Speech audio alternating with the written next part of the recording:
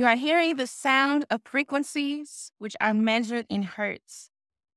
This is how many times that sound oscillates. So you kind of heard a wave. And what's really important about frequencies is understanding that energy and vibration is the genesis of our interactions, our intentions, the way we speak, our tones and gesticulations impact everything around us. You ever thought about how plants grow to the sound of classical music? You ever thought about how someone tells you something kind and it actually elevates your day? How does awareness impact our society? And how can sound be a part of that awareness? So I welcome you all to take a moment to breathe in deeply into your belly and exhale out slowly. And listen to all the sounds that are around you in this moment.